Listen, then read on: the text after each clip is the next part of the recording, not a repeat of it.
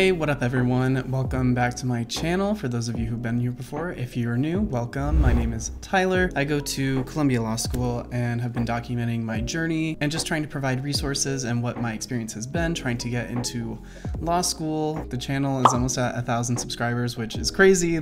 I never thought that this would happen on this channel, but as you can see, this is my first video at my place in New York. You can see all of my textbooks for next semester. Spring starts tomorrow. So I wanted to make a video today. We're going to be talking about the first semester of law school, Columbia's culture, my experience with classes, moving from California to New York. And so yeah, all that's going to be covered in this video. So if you're interested, be sure to keep watching and I'll put chapters so you can skip around if you need. Okay, so first, I know this is like such a new background, so it might be a little jarring because it's so different from all my other videos, but my desk is set up in the living room area, which we have kind of like living, dining, entertaining space. I don't know. And then our bedroom is on the other wall. I made this painting. It's still a work in progress, but it's been fun, like getting settled in New York. I really love this apartment. I'll do an apartment tour one day if you're interested. Anyway, I'm going to start this video. So as I said, we're going to be talking about my experience at Columbia in classes and then New York in general. So, and then I'll do like a little wrap up of maybe just like tips or things that I found helpful or lessons I learned. So if you don't know, I'm a non-traditional student. I was out of school for 5 years, which honestly, I was nervous, like going back into a school setting. Haven't had a ton of structure in all honesty. I've been able to make all my own deadlines. I manage my own work projects. And so getting those syllabi the first week and having very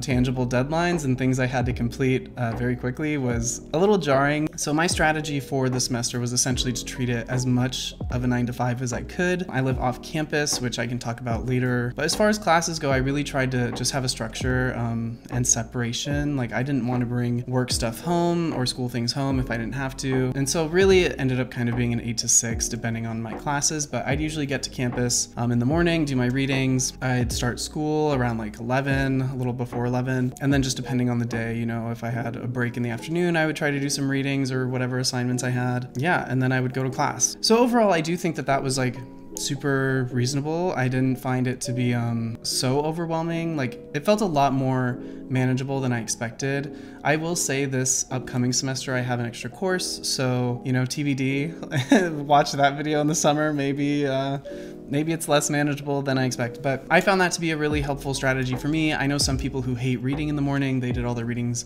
at night or they did their readings on the weekend. But as someone who moved here with a partner, I didn't want my weekends to be taken up with school because that's when they're off work and they work a 9 to 5. So it worked out pretty well, keeping our work lives separate and still getting what we needed to get done. And then enjoying like our personal time together. That was really important to me. Now I'll talk about like the stress of class. Like I think coming into law school, all I heard was like how awful 1L is, how overwhelming everything is, and I definitely think that can be true, but I also think that maybe there aren't a lot of people talking about like you can manage it. Like it did seem like a lot of the stress is self-imposed in a lot of ways, you know, depending on the grades you want or need, depending on the type of work you want to go into or the school you're at or all those types of things, or just how like much you care about your cold calls, right? Like if you want to have like gleaming and like amazing answers in front of the class, then your cold calls will probably matter. But you know, if you're prioritizing other things and you mess up a cold call, which isn't part of your grade, it's just different approaches. So I had my like big intense cold call actually the first day of class, so that was out of the way in my large course and I just kind of like got to enjoy the rest. Also, I think it depends on how many extracurriculars, so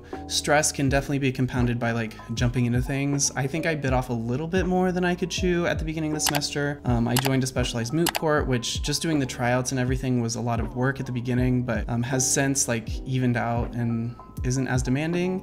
If you're doing a lot of club events, like there's always something you can go to, like whether it's a lunch event or a talk or a webinar or a professional development thing or interviews, like there's always things you can go to. I found it helpful to sometimes just say, you know, I'm not going to that. Like there was even a midterm that wasn't graded. It was optional. It was only 2 hours and I didn't think it would be super helpful, so I just didn't go. You just have to pick and choose your battles. You have limited brain space and energy, and so you just have to remember like whatever you're choosing to spend that on is beneficial because it is beneficial to you. It can be really easy though to like look at your peers and be like, oh, they're doing job interviews or they're going to this firm event or they're going to this public interest thing or they're writing this essay already. Like it's fine.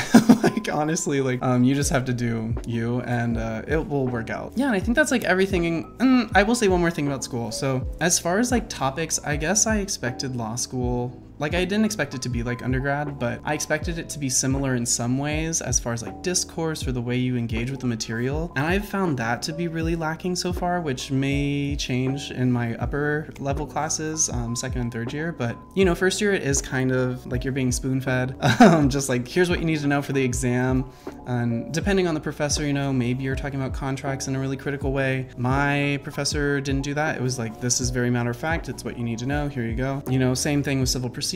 Like, maybe you have a professor who gets really into the strategy or like dynamics that civil procedure can have, or maybe you just have like, here's the procedure, like this is what you need to know for the test. So I will say it does depend on your professor a lot, which you don't usually, I think, and primarily no one has control over in their first year. So I enjoyed my professors this first semester. Second semester, I don't know, jury's still out. Like, I haven't taken the classes, but the reviews are critical.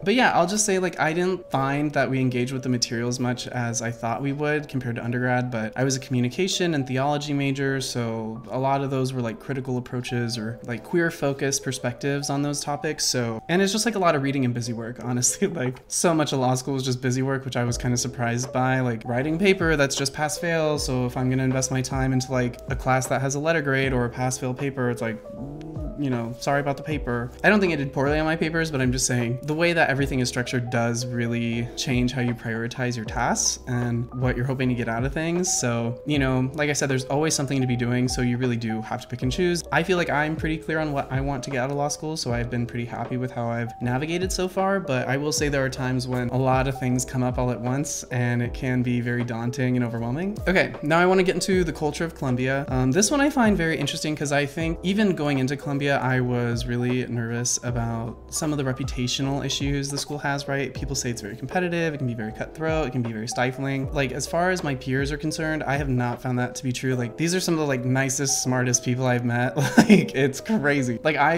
am not typically one who feels imposter syndrome. Like, there's definitely times where I feel anxiety and like I'm ill-equipped to be doing something, but never like, oh, I am like clearly the dumbest person in the room. And there was times when I would just be looking around and I'm like, what is going on here? You know, and I will say that's probably not healthy. And I worked through that and stuff, and I think it's fine. But law school is crazy because there's so many people who are so smart and usually pretty well spoken, or like great writers or great debaters, or like all these things. And I don't know, like, I didn't have a ton of conceptions about like Ivy League, right? Like, I did go to a private undergrad, but was raised like public school in California my whole life. I only went to that private undergrad because they gave me more scholarship money, and I thought like small class sizes would be nice. You know, being on the West Coast, like being from the West Coast, I didn't hear much about the Ivy League schools and didn't know really what to make of it. Like, it seems like there's a lot of like hubbub sometimes around it, and like people are super into it, which I get. Like, the name and brand recognition is like super important. I don't know, like, it's just such a different place to come from than where I'm from in California. It didn't seem as important. So it is really weird being at a school like this that feels a little like pious in some ways and like gatekeepy, right? Like, it's like so many good careers or good opportunities will just come to the people at this school just because they like got into the school, you know, which I would be lying to say I didn't go because I wanted job security and things like that. But it is crazy. Like, I don't know, I have a vivid memory of orientation and the dean talking about like the political climate right now, and like, you guys are on law school and like you need to save democracy. And I remember being like, what is going on here? Like, you know, like, save democracy. Like, first of all, why couldn't you guys like have people take an ethics class or something 30 years ago? I don't know. And two, like, when I'm around campus every day, everyone's just trying to find free pizza at lunch. I'm like, we're gonna save democracy? Like, these people, like, everyone's just looking for free food. So that is like crazy to me. I don't know, like, just the standards and expectations, I guess, of a school like this, you know. And I think it does have pros, like I said, like job security, but there's also cons, like especially being a queer person. Like, I definitely represent so differently. I feel like at school it's very muted and toned down in comparison to like what I would do in San Diego or just like at work and my old advertising jobs. And that is like annoying because like just looking around, even it feels like a very heteronormative, like, not sterile, the building is sterile, but like bland. I don't know, like it feels bland. And that is one thing about the building. I will say Columbia Law School facilities are like, they're so ugly. Like, I hate to be like, you know, that person, but like the brutalist, like concrete building, and it's like tiny, and the library, like the law library is awful, and like there's concrete blocks falling off the facade on the outside, and we can't use one of the stairs because of it. It's like a mess, and they're gonna redo the whole library, which will be done when I graduate, so that's just gonna be under construction, which is fine. I don't go to the law library, but just to like maintain sanity. Like the facilities, like the main Columbia campus is like really stunning and really nice to be on, and the law campus facilities are like it's a pretty big boot. It's a flop. So anyway, so if you want to go to a school that has like really pretty architecture and like that kind of gothic or like cathedral vibe, like Columbia is not it for you. But if you want to be in a really diverse city, which is what mattered to me, and like serving a really diverse surrounding community, yeah, Columbia's great. So pros and cons, right?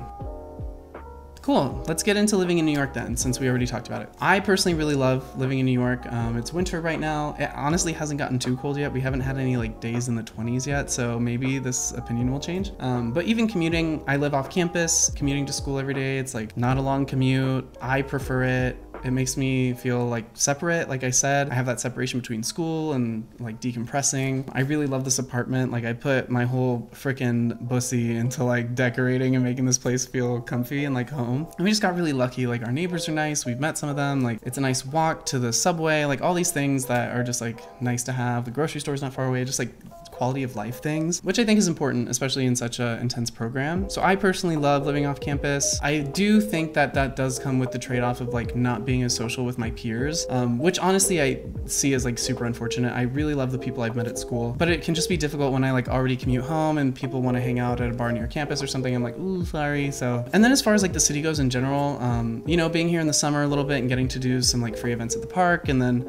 as it's gotten into winter and like having friends visit and just going out and about, like it's honestly been super nice. I find a lot of comfort taking the subway home every day and seeing like hundreds of people just like exhausted after work and being like, wow, there's millions of people here who are not doing law school. I find that to be very comforting. I don't know. And also, like I said, as I continue through this program, I really wanted to be situated somewhere to give back to diverse communities, and that's like a really important part of my legal ethos or professional ethos. Different things for everyone, so just make sure to keep those in mind when you're looking at schools. If you want to come to Columbia, you know, feel free to drop questions in the comments. I will answer them. Like we could do an Ask Me Anything about Columbia. It doesn't matter to me. I would just like love to be a resource as much as I can, because, you know, as like a non-traditional queer student who moved across the country, I feel like I can speak to a lot of different just like experiences going to school. So would be happy to share them, because, you know, it can be very daunting and intimidating. Also, you're hearing the New York like radiators turn on. That is a really wild thing, like not to control your heat in New York. In any case, love the city. It's insane. Like, you know, I'm coming from like LA and San Diego. Like I love those cities, but going home for Christmas was so jarring. Like seeing palm trees taller than buildings was like you know, like culture shock, because the buildings here are just huge and like dominate so much of your skyline and view. So yeah, but if you have further questions, I would love to answer them. If there's things you want me to talk about specifically, whether that's cold calls or whether that's classes or whether that's moving or doing school with a partner, or like transitioning from work to school, feel free, comment them below. I read all my comments, even if I don't respond to them. Sometimes I get some weird comments, you guys. I see them. So comment them, or you can hit me up on my socials, which are linked below, I believe. Feel free to hit me up, DM me on those.